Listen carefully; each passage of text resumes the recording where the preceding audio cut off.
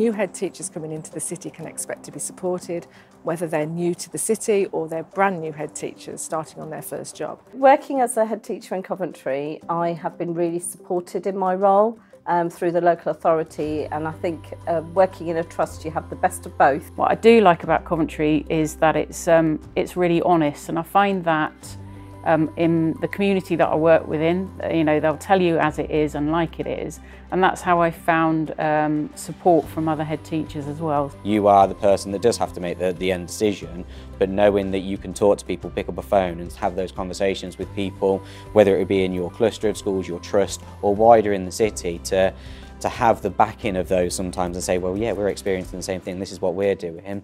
It adds a completely different layer to your decision making and having more of a confidence in what you're doing. The head teachers within Coventry, they network all the time. That you always have somebody that you can go to. There are structures in place to support me as a new head teacher. I never feel as though I'm on my own, because I feel as though there's always someone through the networks that I've got to be able to turn to or talk to. I've also been enrolled on the CHIP programme, which is an induction programme for new heads, and there again I get to interact with a small group of new heads. We're all at the same stage.